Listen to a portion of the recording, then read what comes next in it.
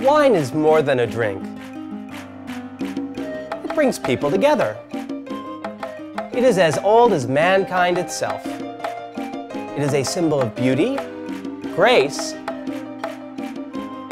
and change. It is a reminder of who we are and who we can become. Take a fascinating journey with journalist Denise Ingrid Brickel to the heart of California's wine country, the fourth largest producer of wine worldwide.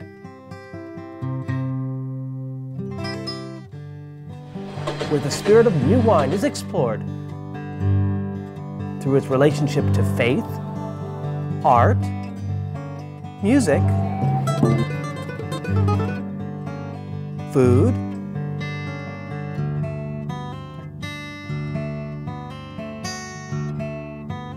and much more.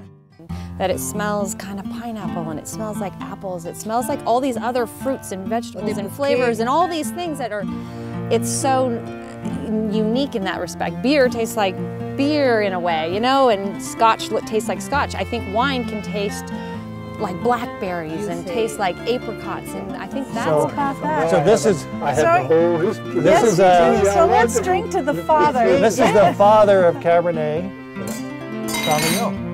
The intangible elements that wine presents somehow remind us of our own invisible nature.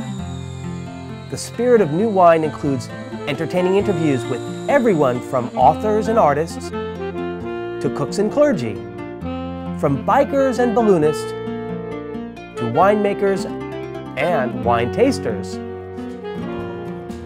While wine is deeply rooted in Western culture, it appears to have originated in the Middle East. It's my favorite part right there, is sticking my nose. I've got such a big nose, and it likes to smell everything. You say it, I thought my nose was big. Baruch atah Adonai Eloheinu melech haolam borei peri hagafen. And what that means in English is, blessed are you, our Lord, our God, who creates the fruit of the vine. Interviews filled with faith, humor, and of course wine await you at every turn.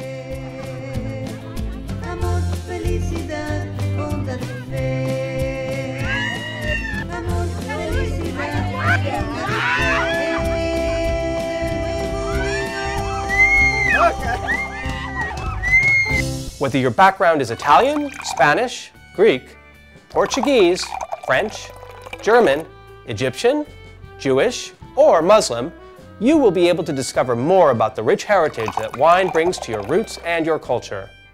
Every facet of this whole business is full of love. Love is an ocean. Love is a sea. Love is a river that brings you. I can feel the stress going down as we speak. Well, in my case, everything is coming up. I think it's nature, huh? A million trees in your charcoal hands. With a love like that, you could hurt a man. I would be weeping but for you.